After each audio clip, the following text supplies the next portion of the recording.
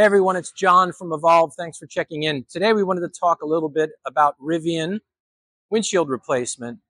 So right here we have a new Rivian R1S, pretty simple operation to replace the front windshield, but really not so simple when you're dealing with full self-driving capability. In this case, this is a simple windshield replacement that's already been completed here. So obviously there's a few things that you have to remove to access it and some work to install it, but we won't get into those details. But I really wanted to talk about what happens next and what's really required. So on this vehicle, it has an ADAS system, which is an advanced driver assistance system. And with it is a whole suite of cameras and sensors and a lot of other things. Now, all of these things need to be calibrated before you can put that vehicle back on the road. Sometimes you'll hear windshield companies talk about their capability to calibrate some of the advanced driving systems on vehicles, but what I can tell you is very few have the actual capability to calibrate them fully. So a few things to look at on this vehicle is up here in the windshield, we've got a rain sensor, and that's the component that turns on and off and adjusts your windshield wipers in the rain. Well, there's a little sensor inside that windshield that detects the rain itself and then sends the signal that, hey, it's time to make the adjustment. That has to be calibrated in order for it to work properly. The second is the forward-facing camera suite on this vehicle. And so let's look at what's really required to calibrate that forward-facing camera suite. All right, so one of the first pieces of equipment you have to consider in this is an ADAS calibration system. Here we've got a John Bean TruePoint system. That's really the only system that is compatible with Rivians. Now it's compatible with a lot of other manufacturers as well. But if you're going to fix Rivians, you're going to need to have this system. So what we can see here are some targets and some heads that read out some devices on the vehicle. We'll take a look here. These are the targets that are required for a Rivian. And what's happening as you set up this calibration system are the camera suite inside the vehicle are recognizing these targets and beginning to measure things like height and distance so that the computer inside the car can start to understand where they are in space. All right, the second thing we need to look at are these heads that go on the wheels for the vehicle. And you can see these reflective targets are set to the wheels, and all four wheels are then set to the ADAS calibration system that we looked at earlier. So what's happening here is the vehicle is now measuring itself to those what look to be kind of QR code targets, and it's starting to recognize, not necessarily calibrate, but recognize where the vehicle is in space. All right, the third component is the software itself and the ability to access the firmware inside the vehicle. So here we've got our laptop and we've got special dongles made for Rivian so that we can attach to the firmware. Now, not everyone can do this, and you need to be certified to be able to access that firmware. So the three components are us connecting to the firmware so that we can actually set the calibration. Again, where is the vehicle in space by setting these reflective targets, and third, the ADAS system itself with the appropriate targets on it. So now the whole suite begins to recognize where it is in space. So with all systems communicating with each other, we now have a shot at actually beginning to the calibration process for a Rivian. So one thing to understand is calibration doesn't say that the systems work. Calibration says the systems are measuring properly. So think about it as if you bought a new watch and anyone asked you if your watch worked. You could watch the hand go around or watch the hours change. But if they ask you what time it was and you hadn't set your watch, you'd say, I have no idea. That's what calibration really is. It's setting the watch. So in many cases, your self-driving systems would look okay. So someone could say your calibration is great because you can see that the systems themselves, for example, if you moved your hand in front of something, would say, I read you. But the problem is they don't understand what they're looking at. So are we 10 feet apart or 100 feet apart?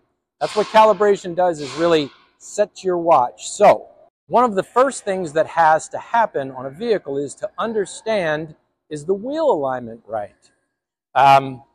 Why? Why is wheel alignment important? Well, think of it this way.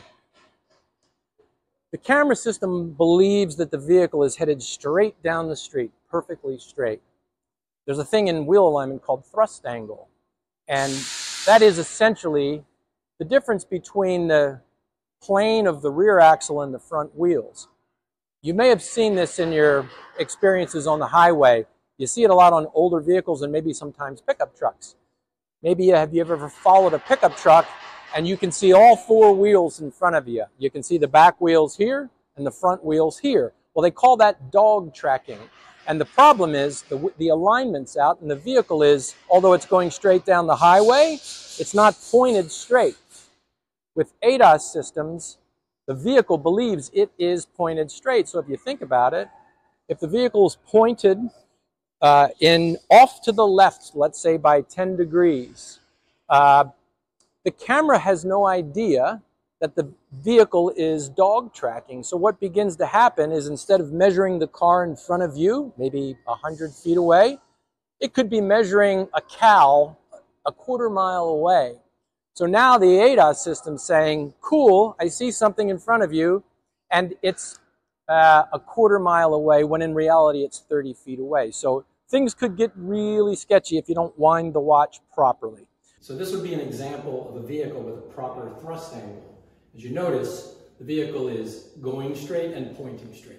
So here we have an example, although exaggerated, of a vehicle with a bad wheel alignment, in this case a thrust angle problem. We see two vehicles behind each other heading in this direction. The distance between the two is 100 feet. But because of this dog tracking issue or thrust angle problem, the front of the vehicle is actually pointing, in this example, at a house that's 2,000 feet away. The system sees the vehicle and measures the distance as 2,000 feet. Could be a potentially very dangerous condition. So this is critical on ADAS calibration. Where is the wheel alignment? So in this case, with this Rivian, the first thing that we have to do is check the thrust angle. So this system, before we do any of the winding of the watch, asks us, please confirm that the wheel alignment on this vehicle is right. By the way, if it's not right, the vehicle will not calibrate. Again, your system may not tell you that you have a bad calibration. How would it know? Your system could say all sensors work perfectly. But if you don't check and perform the wheel alignment, if required, then you've got a real problem with your ADAS system. But you would never know until it's too late. So let's take a look over here. Okay, so here we have a Hunter alignment system, and this is what would be required to perform the wheel alignment on this Rivian here. So in this case, with the Rivian we just looked at, it did fail initial wheel alignment. It's a fairly new vehicle. It was not in an accident. It had a simple broken windshield, cracked windshield, but it did require a wheel alignment because it would not pass calibration because of a thrust angle problem. So we've had to bring this vehicle over here onto the system, perform a full wheel alignment, get it back into spec, and then return it to the ADAS system now to perform the ADAS calibration. All right, so we took a look at some of the equipment and some of the processes needed to be able to calibrate the ADAS system on this vehicle.